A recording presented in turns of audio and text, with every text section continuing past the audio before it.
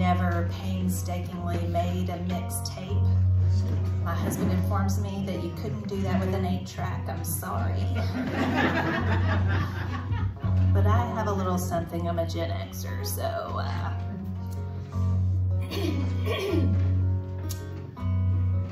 okay, so I started this side out with In the Arms of the Angels, so I'm gonna have to bring that up a little bit. So I'm gonna start the next song with Indigo Girls. No, Beastie Boys, She's Crafty. No, wrong message. Shake Your Rump. Perfect! This went on for hours. Countless days lost in the creation of the perfect mixtape. Capturing every nuance of my desire, R-E-S-P-E-C-T, need to be understood.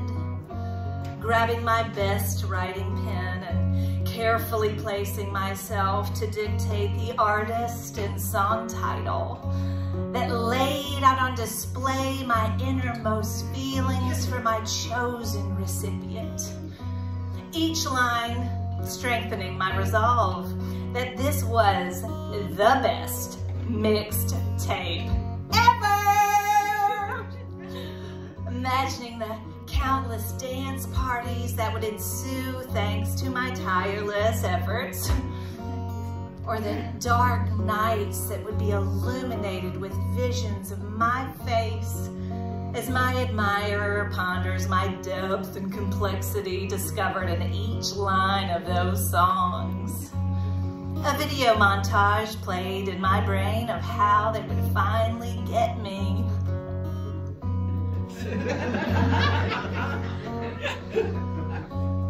Carefully pressing and centering that label on that cassette tape, I grab those liner notes and I doodle a little something extra in the free spaces. A little heart here, little kiss there, swag. Taking that tape and sliding it into that case, snap.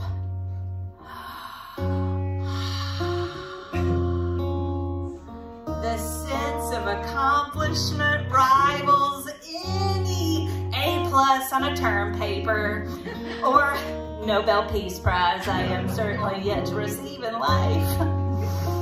Riding high on the accolades of creating essentially the best mixtape known to man, I send that perfect emotional arbitrator on its way, and I wait. More countless hours. Oh, excruciating hours. Wondering what they might be thinking while they're listening to those songs. I mean, do they really like me? And maybe I was stupid. I mean, one time I gave him that pencil in class and I don't know, I mean, it's so stupid. And then he might or he might not get that little one meaning of that Dylan song because it's kind of obscure. And then, damn straight! I get one in return. Yes! Oh, a tennis match ensues. All those lyrics that we want to share with one another but aren't experienced enough to pen ourselves. Listening into every song and reading in between the lines. See the lonely man out on the weekend. Aww, he's lonely without me. Beautiful girl, stay with me. He thinks I'm pretty. And he wants me to be his girlfriend forever. Blame it on a simple twist of fate. Yeah, fate. Fate brought us together. We were meant to be. Listening to that tape until it almost burst from exhaustion. each syllable carrying me further into their arms and shaping my destiny.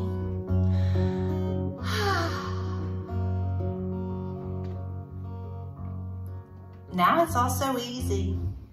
Just send a playlist or share something on Spotify, stalk them on Facebook.